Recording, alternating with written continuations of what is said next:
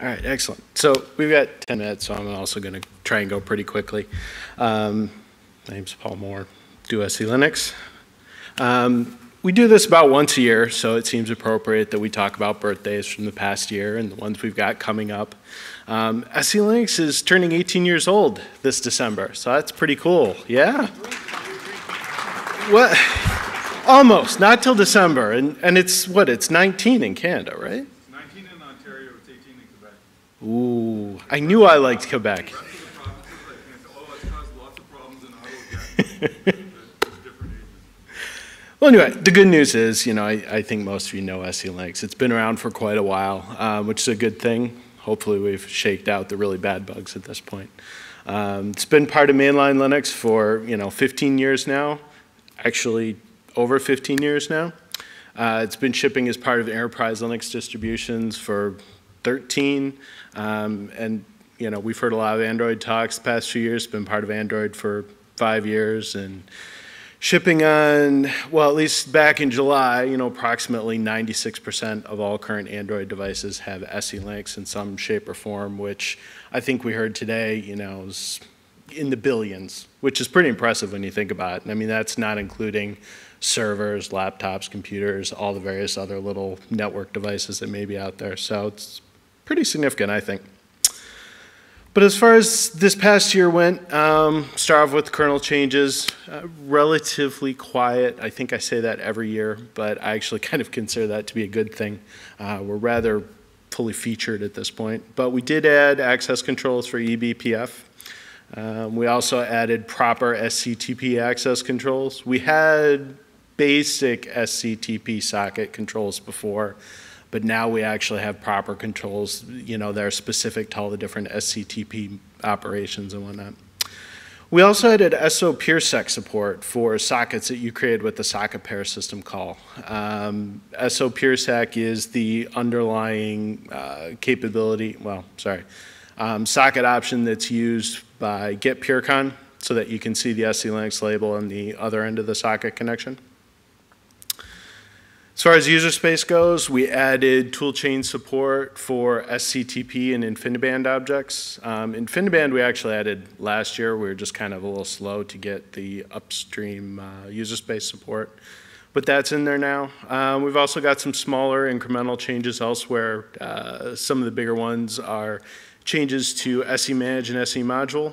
SEManage will allow you to see the home directory context now with fcontext. And you can enable and disable multiple SELinux policy modules at once using SEManage.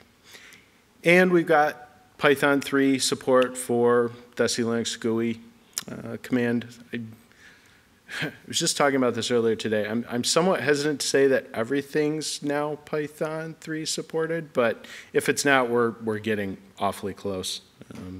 We slowly march away from Python 2 and get Python 3 support. As far as policy goes, I think probably the biggest thing is that the reference policy moved over to the SELinux project on GitHub. This is kind of nice now because we have one central spot for all of our main SELinux upstream work, sort of. The kernel development still happens on kernel.org. The repository is hosted there, but I do maintain a mirror on the GitHub. That's nice because it allows us to use the issue tracking, wiki, and all that stuff, so that's kind of a handy thing. Reference policy changes. The other nice thing is if you did any SELinux policy development in the past, we used Git submodules, which I think seemed like a good idea at the time, but if you've done much with Git submodules, you've probably learned to hate them. I know I do.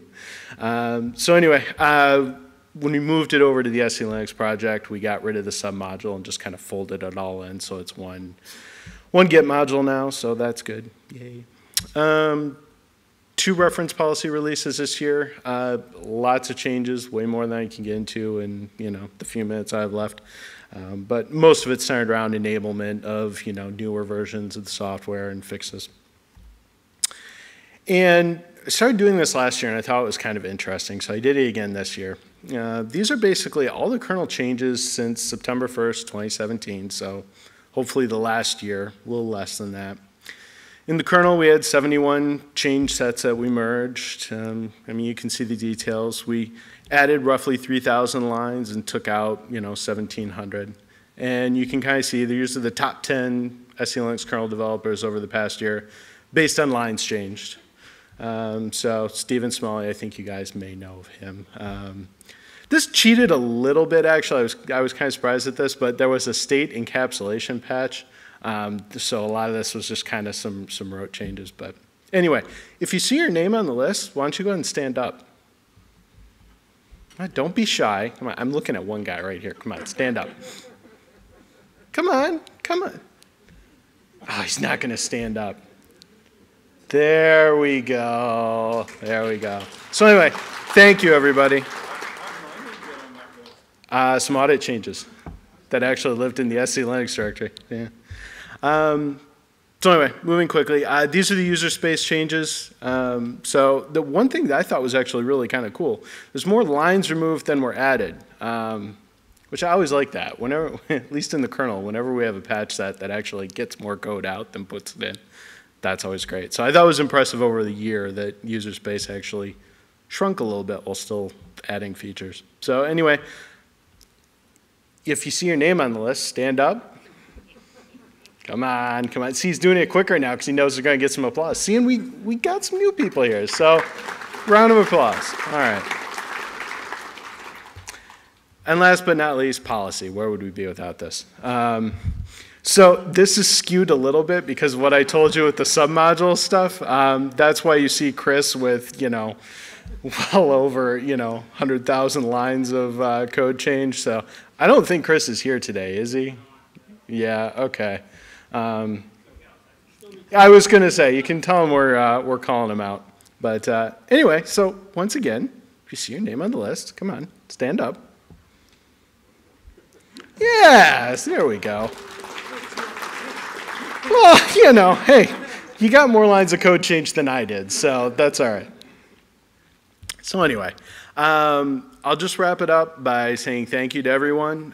For those of you who want to get involved in SELinux, here's some good places to go.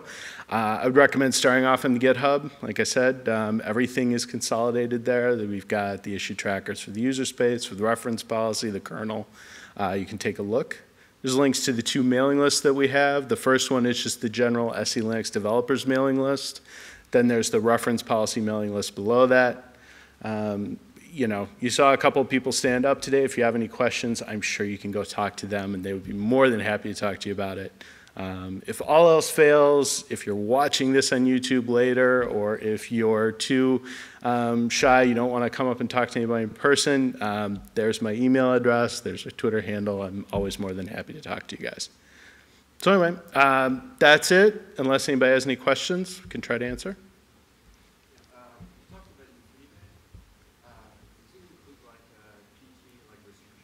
Yes. Yep. The work was originally focused around RDMA, but yeah, there's P-key restrictions, there's endpoint restrictions. Those are the 2 ones that come to mind immediately. But the guy who did it, Daniel Jurgens, I believe, from Mellanox, wrote a really nice description of everything. So if you actually look at the get logs, it's in there. But anyway, I can always talk to you more about it later if you'd like. That's it? All right. Well, thanks a lot.